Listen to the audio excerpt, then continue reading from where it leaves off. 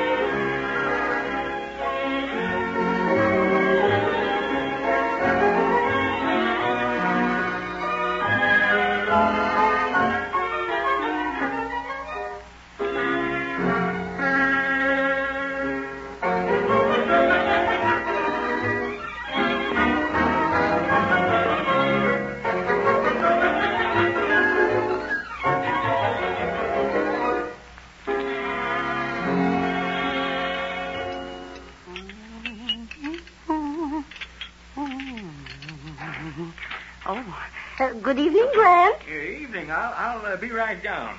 Where are you going? You're upstairs, Lou. Be right down. Well, what in the world? He seems to be in a mighty big hurry. I wonder if he's sick. Oh, my. Grant? Yes, dear? You aren't sick, are you? Yes. What? What'd you say, honey? I asked you, are you sick?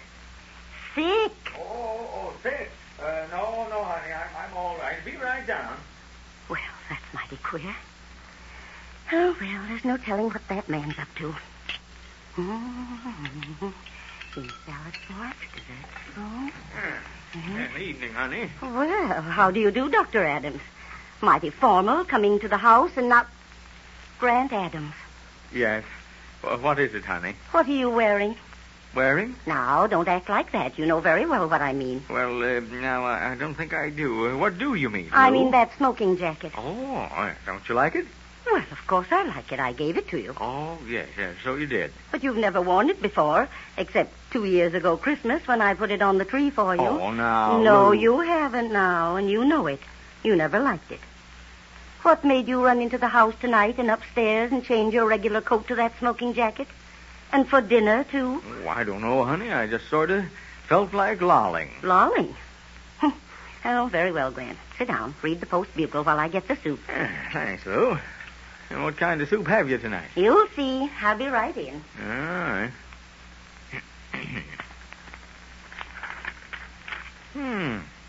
Mayor Bliss to make appointments. Civil offices to be filled by loyal Cedar tonight. In due course of his duties, Rip Bliss, recently elected to succeed Mark Trowbridge as mayor of the city, has declared that he will make necessary appointments to all city offices. Well, Grant. What's the matter, honey? I thought it was something like this. What do you mean? You know very well what I mean. Look at this coat. Huh? Oh, the coat, yeah. This is the coat you wore to the office today, isn't it? Let me see it. Now, you don't need to examine it like it was a germ. It is the coat you wore today, isn't it? It matches the trousers you have on now.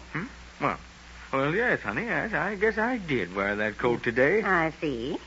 And just how did you get this 3-cornered tear in the back? Oh, the tear. Mm-hmm. Oh, honey, who do you think Rip Bliss will appoint as chief of police? Do you think he'll reappoint Bill Benson? Of course, if he doesn't, Bill will have to... Grant? Oh, yes, Lou. Will you please answer my question? How did you get this tear in the back of your coat? Oh, yes. Well, I'll tell you, honey. I've been going to put up some coat hangers in my inside office, but I just haven't been able to get down to Rankin's Hardware, so I... So you put up some nails instead and tore your coat taking it down this evening. Is that it? I guess that's it, Lou. Oh, you always get all the answers, don't you? Grant. Well, I'm just as glad. You are? Yes, I am. Now you can get yourself a new suit. A new suit? Oh, now, listen, honey, I don't need a new suit. I've got this one. Yes, and look at it. The cuffs are beginning to wear and this big tear in the back, and it's shabby. Why, do you know how long you've been wearing this suit? Well, Can't be more than 2 years. 2 years, indeed. It'll be 4 years this spring. Is that right? Yes. And it's high time you went down to Max Dominski and got yourself another suit. And I've got that gray suit, too. That's not as old as this one. No, but you can't wear just one suit, Grant. You know that as well as I do. All right, Lou. I'll go down tomorrow. Now, do you think it'd be all right to start dinner? None of your sarcasm, Grant. I'll get it on right away. Lou. Yes? Say, I've been thinking. Yes? What? Well, I've had Max make all my suits for the past 4 years, and Sid Bloom's been a pretty good patient of mine, too. Don't you think I'd better give him a chance this time? Here's the suit. Sid Bloom. Oh, now, Grant. You know what kind of clothes he makes. Have you seen that Sunday best that Mr. Rankin has been wearing to church the last few Sundays? Yes, sure. I've seen it. What about it? What about it? You don't call that a suit, do you? Well, I'll tell you, honey. I'm probably the only person in Cedarton who's had the rare treat of seeing Jess Rankin without clothes of any kind. Grant. Well, it's the truth. I'm his doctor. And I'll just bet that Sid Bloom hasn't had any more strange assortment of skin and bones to drape with cloth and stitches than was presented to him by our worthy hardware store proprietor, Jess Rankin. Very well. Go ahead. Go to Sid Bloom's tailor shop. But be sure you come back with a suit. Yeah, sure, honey. I knew you'd see my way. Sid Bloom's really a pretty good tailor if he gets a chance to hang some clothes on something more than a human skeleton. Grant Adams, how can you talk that way about Jess Rankin, one of your best friends? Human skeleton, indeed.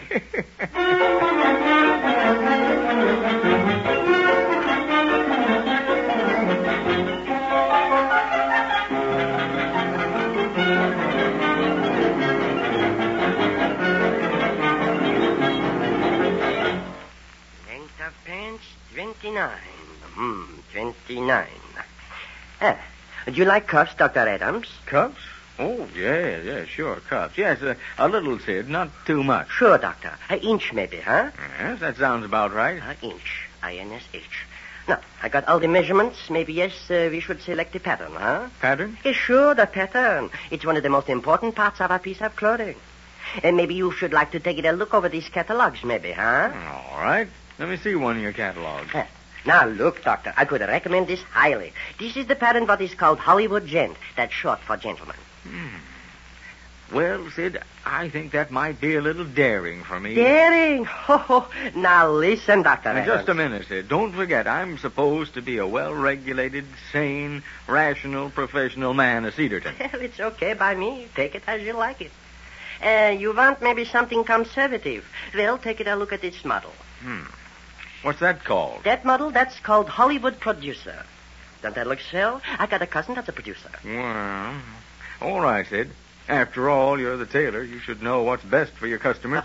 Thank you, Doctor. Thank you. Oh, that's all right, Sid. Thank you. Well, we got the measurements, and we got the model. Now, we got to pick the fabric. Fabric. Oh, yeah. Well, Sid, you know what I think I'll do? What's that, Dr. Adams? I think I'll let you select the cloth. Me? It's a pleasure. All right, you go ahead. There's just one thing, though, Sid. Yes, Doctor, what's that? Well, I don't think Mrs. Adams likes the type of cloth that Jess Rankin has in his new suit. If you could avoid that... Avoid it? I ain't got no more of it. So can I give it to you? No. All right, Sid. Do you want a deposit on the suit? Oh, Dr. Adams, I should want a deposit from you, who's given me little Jacob, little Abram, little Becky, little Mo. A deposit? Positively no. All right, Sid. When do you want me to come back? Well, make it easy on yourself.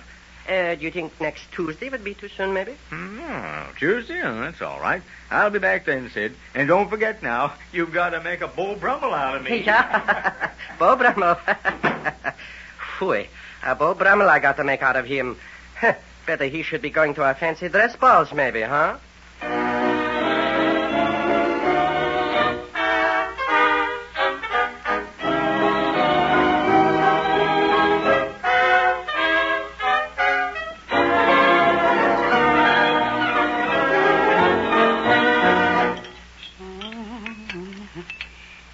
Salad sauce, spoon, butter knife.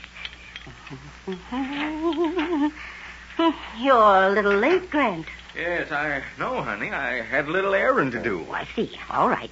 Come on, dinner's ready to put on. Yeah, right there. The Ladies' Aid had an awfully good time over at Windsor's today, Grant. Oh, is that so? Yes, indeed. Mrs. Windsor has so many lovely things to do with. All her nice china. She has a new set of little doilies for luncheons that are the... Goodness gracious. What's the matter, honey? Grant Adams. What's in the world are you wearing? This? Well, this was the errand, Lou. I had to go down and pick it up. How do you like it? What is it? What is it?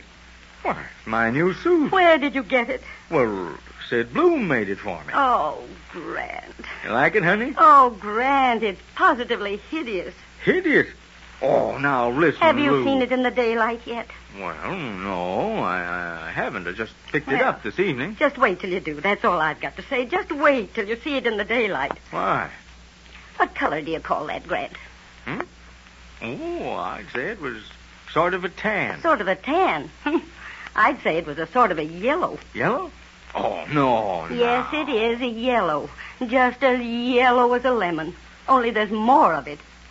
Whatever in the world possessed you to buy a suit like that? Well, I thought Sid'd know what color would be best, so... So you let him pick out the material. Uh-huh. I see. Oh, Grant Adams, I wish you could see yourself. Mr. Friday, is it as funny as all that? Yes, it is. You look exactly like a canary bird. Canary? Or a great big yellow powder pigeon.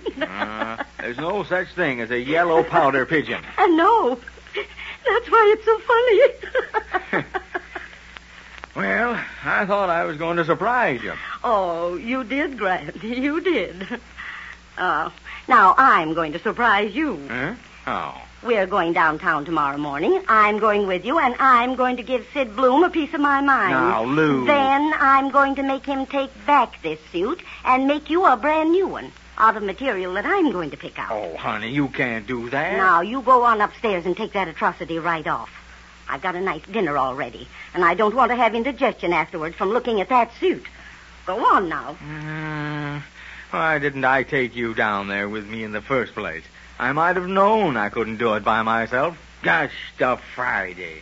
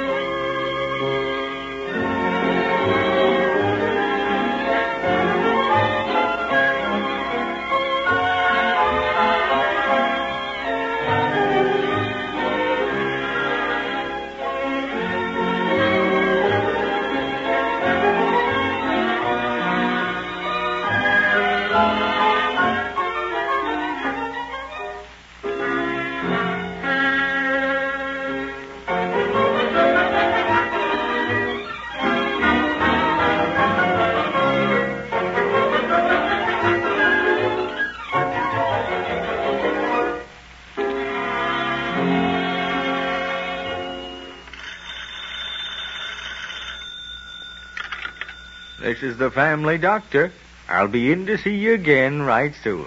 Goodbye.